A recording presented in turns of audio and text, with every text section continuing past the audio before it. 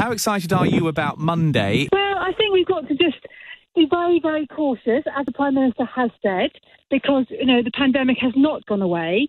And it's down to us now to all continue to play our part and do what's safe for everybody. What are your thoughts on potentially a better idea might have been to stagger things a little bit? We've all got our role to play in this. The great British public has done its bit to date.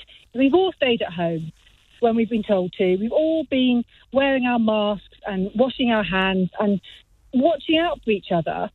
And the pandemic has not ended. COVID's going to be here with us for several years to come. Hopefully it will get less and less. We'll see less and less variants here.